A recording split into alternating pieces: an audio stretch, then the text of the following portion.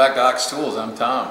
So we got a little mini batch of Meatloaf here. Got a few items, some interesting things, and also I want a big thank you to all those folks out there that bought the kind of fundraiser Epic Egress t-shirts that I'm peddling right now. So excuse my sales, but it really helps with the shop move, and I appreciate the folks that bought t-shirts, and then folks that don't like t-shirts and don't like wearing advertising.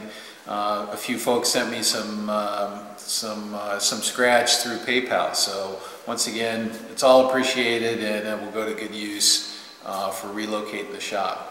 But enough sales talk. Let's do a little bit of Meatloaf, because I know you guys are hungry for Meatloaf, and we'll look at a couple cool items.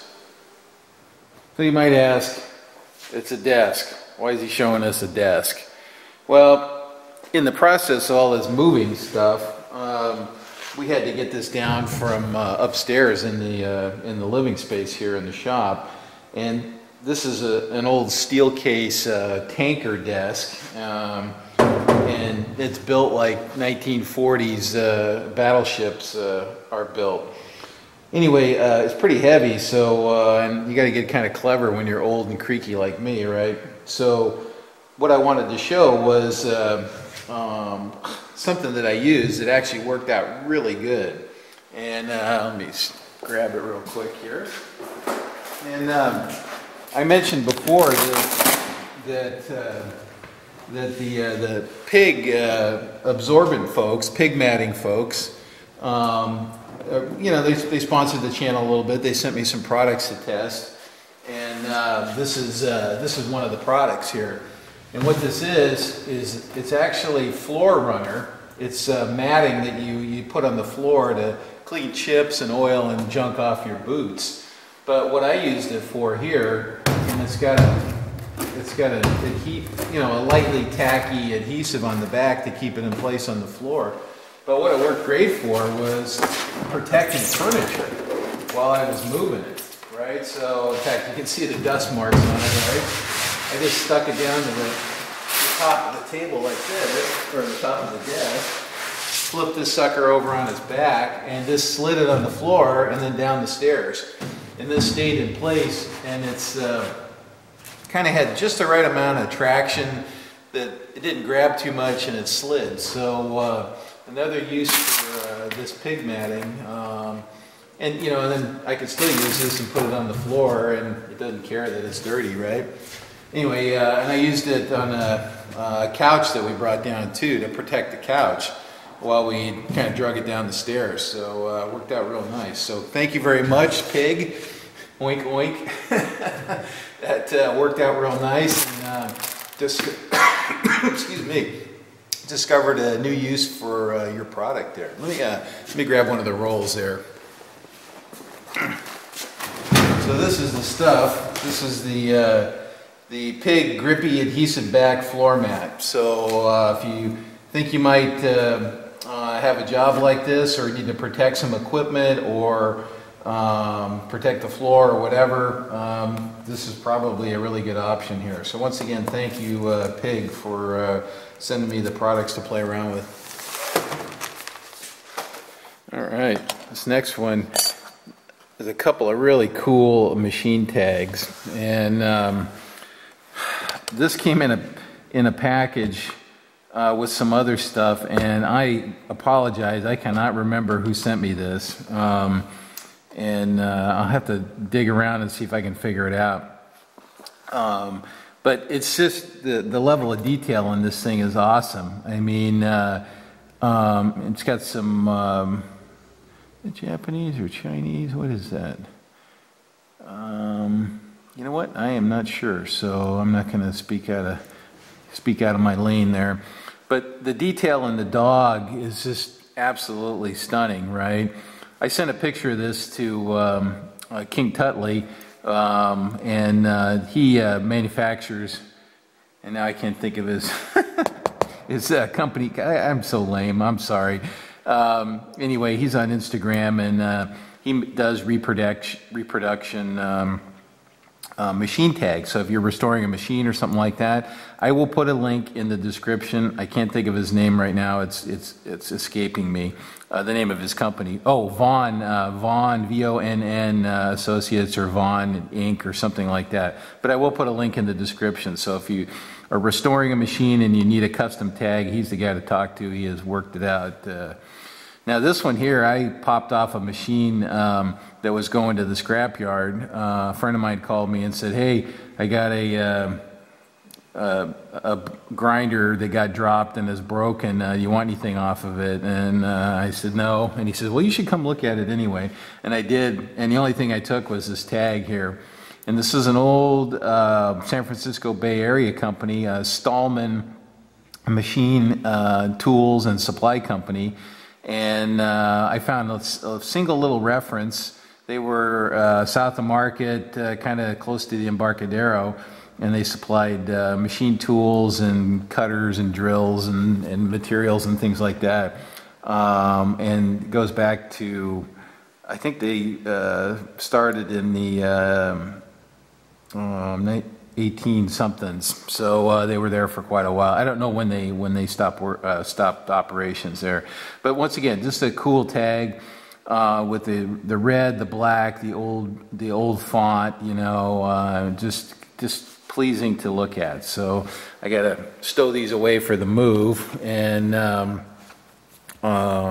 protect them so that they'll go in the next shadow box that I put together. Yeah, it's just cool stuff. Anyway, I thought you guys liked those. I certainly like them. So this one is, somebody asked in the comments of one of my videos, or they made a, you know what, I don't quite remember how it came back to me, but somebody was asking, what the heck do you use a clinometer for, right? And how do you use it, right? It's actually a real interesting instrument. This is a fairly simple one here. I have two. I have this one, and then I have a microptic one, which has some optics on it and is more sensitive than this one. And we'll take a longer verbal explanation of how it works, right? But this one's real simple, and it's quite accurate and very convenient for setting angles on things. And so we're gonna set up an angle on the milling machine with this, and I'll show you how that works, right? So let's get it out of its case. So it has an adjustment here. So we have a scale, and then we can rotate the drum and change the reading. So that's rotate that. That's approximately 20 degrees. And then this has increments on here. And what do we got here? We got 10.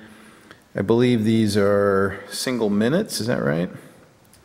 Minutes of angle. Let's see. What do we got? 0, 5. Yeah, so these are minutes. Yeah, so minutes of angle. Okay. And then it has a fairly sensitive level on it. This is a 40-second level here. And what I mean by 40-second level is 40 arc seconds. All right, so let's set that back to 0. And then bring this to, let's bring that to 0. Oops, come on, Mr. Wizard. There he goes. Okay, so we're zeroed and zeroed, okay. And let's go over to the mill, and we'll do a quick angle setup with this and show you how a clinometer works. All right, so we got an adjustable angle plate here that we want to set at some angle. We'll decide what that is in a minute. But what we want to do first is we want to null the level, right? Because we don't know if the machine's perfectly level, and what we care about is in relation to what we want to cut, right? So we'll just use this top surface here, which is just barely wide enough here, all right? And I'm going to set it on that. So we've zeroed the scale here, and we've zeroed the drum here, right? But the level is not nulled, right? So that's what I'm going the wrong way there. Okay, there it goes. Actually, let me get a shot on top here so you can see the the bubble, and we'll null that, and then we'll dial in our angle, then we'll set our angle plate in relation to this reference surface. I hope that makes sense. So let's take a look at the vial. All right, so I'm going to null, and when I say null, what I mean is 0 basically. So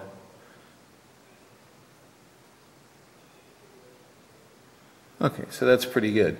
So our scale on the drum is 0, and our main scale is 0'd, and our drum scale here is 0'd, and we've nulled the bubble. So now what I can do is I can just remove this and put our angle plate in place, like so.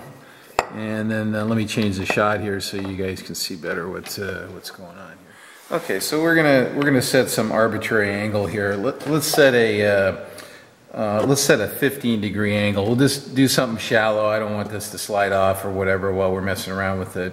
And so I'm going to release the drum here, and then I'm going to put this on 15 degrees. And keep in mind, I can set it for anything in between, right?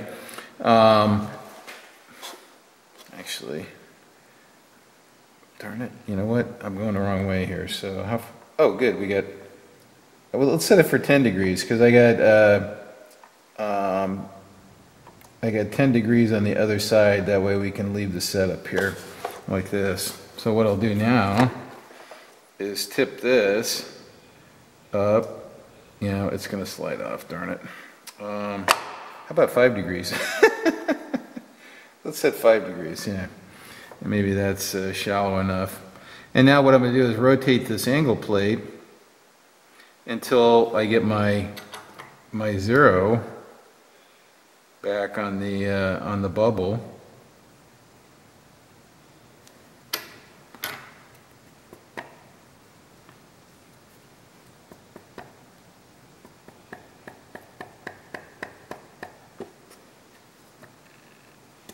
All right, I think you get the idea here. It's pretty close right now.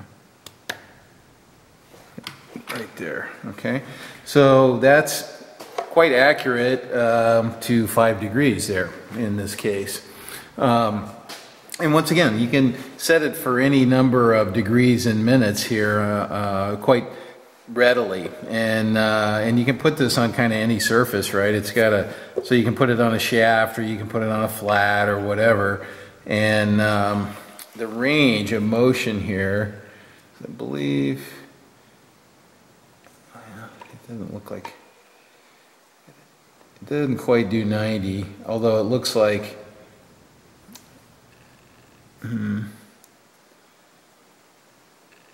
this has been modified a little bit, so this is dragging and it's hitting that screw. So it looks like you could do 90 degrees on this, but 90 is probably not something that you would set in particular with this one, since 90 is pretty easy to set with other kinds of tools. So this would be one for, you need to set, you know, 21 degrees and 15 minutes or something like that if you had some oddball angle to do. But it's quite convenient, and it can go on different surfaces, and it references gravity, so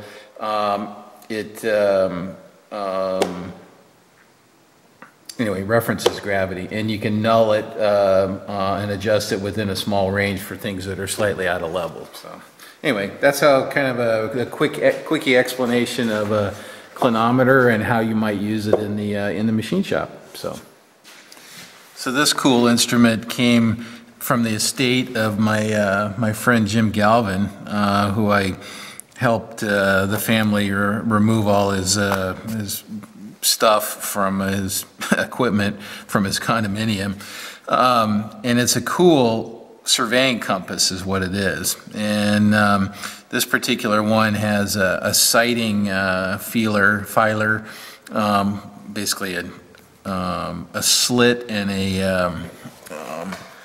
a wire so that you can take sightings on objects. So you set this up on a tripod kind of like this, and you sight through the slit and look at the wire, and then you align it, and then you read the bearing off of the needle. Now it's locked right now, and this is a Leitz Leitz, and it's marked San Francisco, which is kind of interesting. And it's got a little centering bubble in it there that you can see. And then let me release the needle here. You guys can see it wiggle around there. I have a hard time believing that that's, there's so much metal in here that this is, that's interesting that it's oscillating in that funny way. Let me,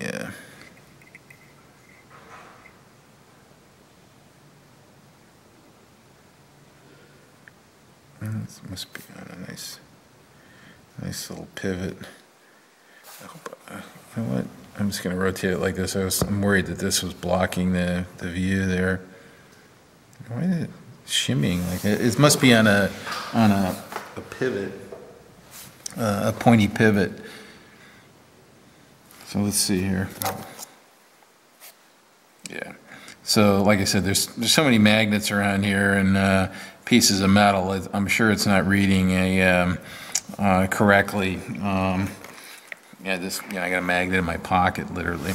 Anyway, it's just kind of neat, and I saved it for a friend of mine that collects these kinds of things or really enjoys, old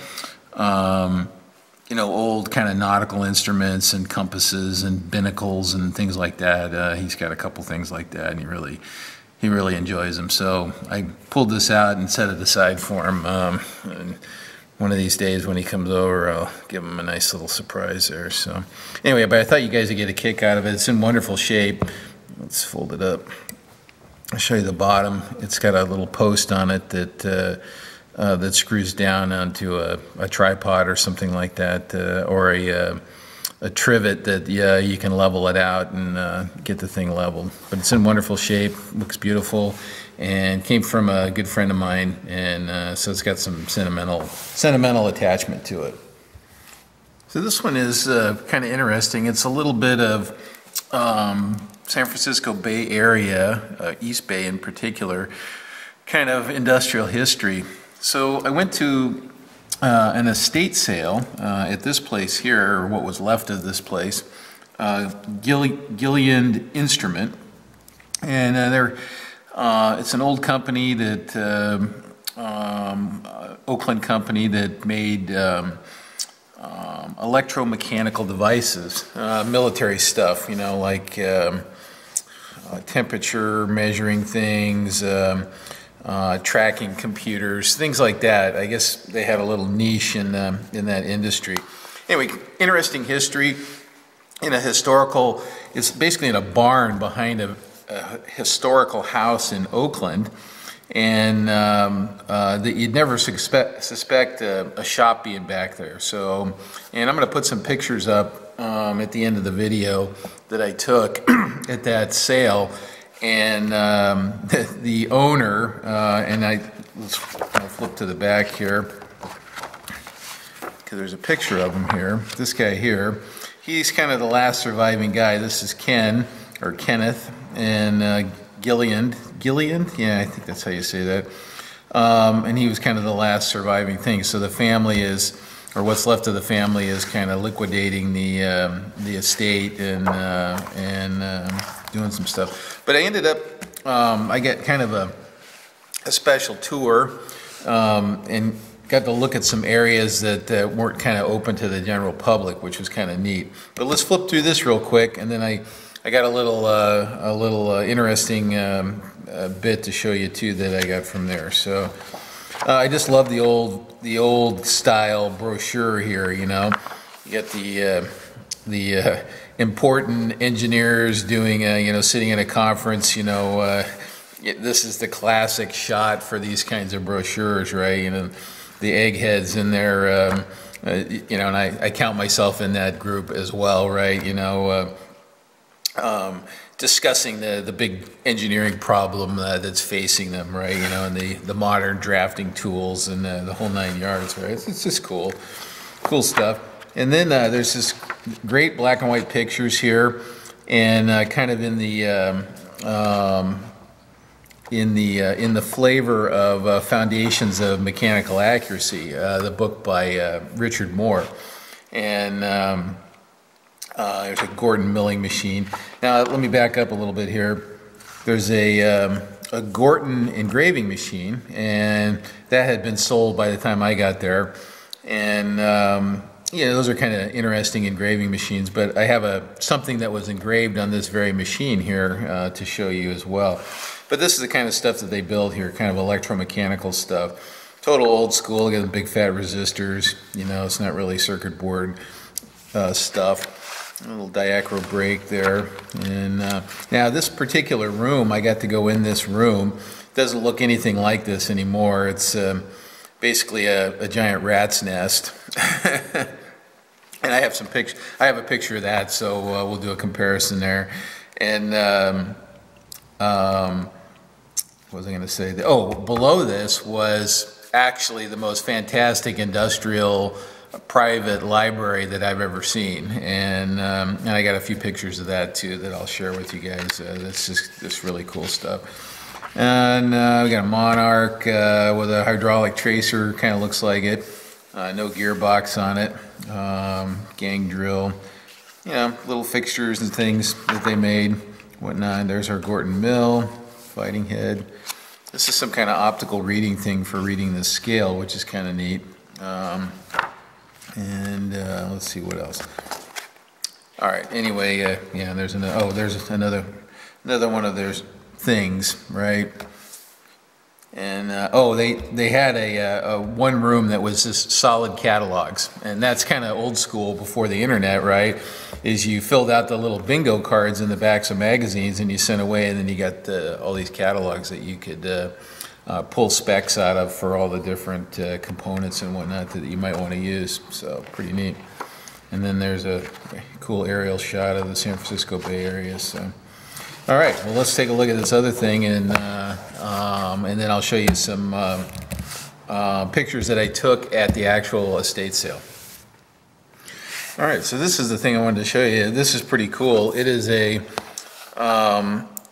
shop made, and I think they were selling these, okay, or the company that came after Gilliand Machine or instrument company started making these, and these were made on a mill and then the Gorton engraver to engrave all the division lines and the numerals. So kind of cool. It's made out of 1/8 inch brass, so it's like seriously heavy duty, right? But I was intrigued by it because I was like, wow, that's kind of a nice thing, you know, to leave hanging on the stock rack, and that you want to check a piece of shafting, or you know, you go, oh, okay, 4 inch, yeah, right. And when you're back in the rack or whatever, and or you know, if you one of them coverall wearing guys or gals, they have a lighter version of this, like in the slit pocket on the side, right, and just kind of carry it around with you, right. All you need is an edge on here, and you got a box cutter, and off to the races, right. Now this one's kind of neat because you can do you know, a hook measurement like so, right. A hook measurement, or you can do an ID measurement like that, or a butted measurement, okay. And then the other interesting thing about this one here is on the other side. Let's see here. Okay, you see this kind of weird scale here, right? At first you might think that that's the dreaded millimeters, right, or something like that, but it's not. What it is this is actually a circumference rule. And the sheet metal guys out there will recognize this, because in that trade they have rulers that are actually kind of calibrated to read circumference. Okay, so what that means is if we measure something round like this, right? All right. So let me get on the center there. All right, so you can see it's reading, I don't know, 10.5, maybe a little bit more, right? But clearly this isn't 10.5 inches in diameter. But if we check the diameter here, which is what, 3 3/8, and you multiply that by pi, we get what, 10.6 or something like that, right? Okay. and which is actually pretty, oops, where are we here? Pretty close to, it's 10 and a half and some change there, okay? So, so anyway, you can measure around things and determine what we call in sheet metal work, we call the stretch out, which is if we cut this and laid it out flat, that's the strip it would take to make that circular part, right? So that's a circumference rule. So kind of neat that way that they put that on there. So this is a a ripe project for modern laser cutting and laser engraving, right? And it might be cool to make a shorter 6 or 8 inch version, out of stainless steel, and just cut it out of stock, straight up, and engrave it at the same time, right? While it's in the machine, right? And put the Ox Tools logo on there or something like that. Might be a cool little swag item there. This one was clear, I can see the milling marks in here. They stacked these up and milled all this out and did them in bulk. So this was what we would call a bucket load of work to make here. But it's cool. I like it. I kind of like the patina on it. I don't think I'm going to polish it or clean it. And it's just kind of neat piece to have. So anyway, Gilliand Machine, and let's take a look at some pictures of the estate sale. I think you're going to get a kick out of them.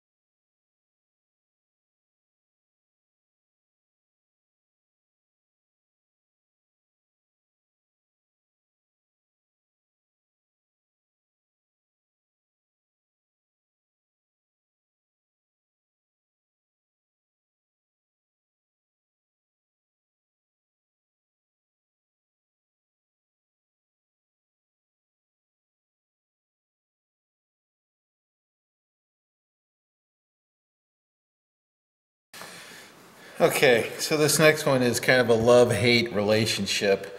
I'm just going to go out on a limb here and say it. I hate ratchet straps. Okay, I'm sorry. At first look, they just look like this wonderful, lovely invention, and yeah, they do work. I'll give them that. But when it comes to, I've been snapped and pinched by these things.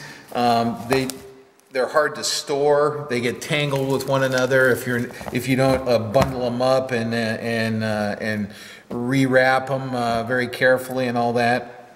And hey, what did they do back in the olden days before some knucklehead invented these things, right? Well, they used rope and line and chains and chain binders and things like that instead of ratchet straps. Now, I'm half joking here and trying to make this a little bit humorous, right? Yes, I have some ratchet straps and I use them, okay?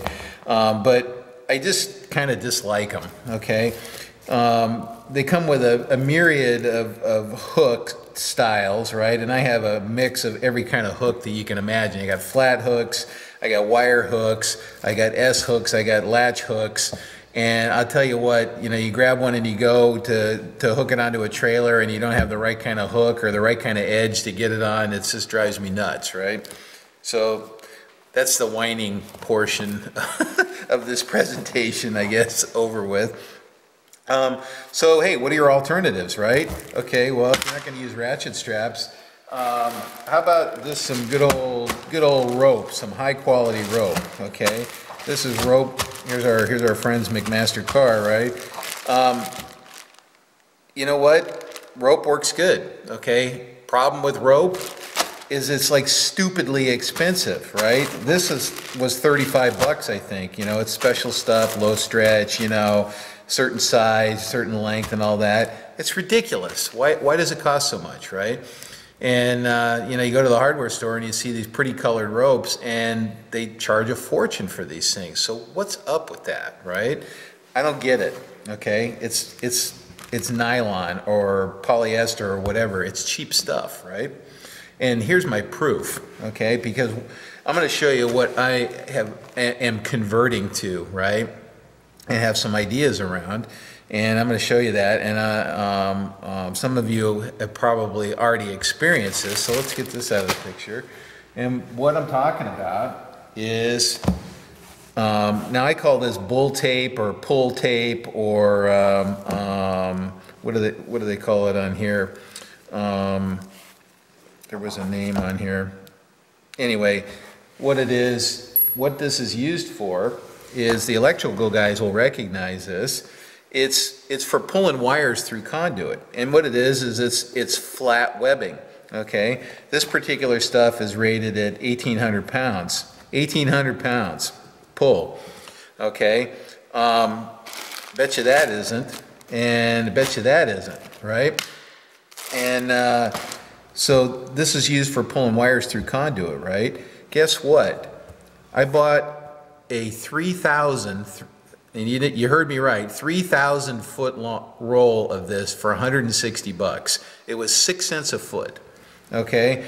Pretty hard to ignore, right? So you can kind of use it for anything, cut it into whatever lengths that you want, and then go to town. Now, here's the problem. Is you got to know some knots, okay? You got to know some decent knots. This stuff it's a little slippery, so you got to use good knots in it, right? Or particular knots that hold. But guess what? Look, it doesn't get tangled, okay? You know, you pull it. Oh, look, it's not tangled. My God! And you can tie it to anything, and you can make a trucker's hitch out of it to cinch a load to put some additional mechanical leverage on it. So I'm advocating ditching your ratchet straps, okay, in some cases, okay, and you know, if you just need some simple cord or rope or whatever, get yourself some of this stuff, or talk to your electrical buddies and have them reel off a couple of hanks for you like this, and go to town and try it out, see what you think.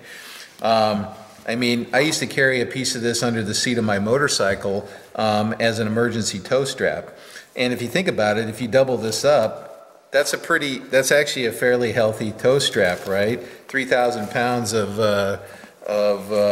unk right there if you double it up, right? So anyway, just a public service announcement. Bull tape or electrical pull tape, you can find it on Amazon. You do have to buy a big roll of it. They don't sell it in little short pieces.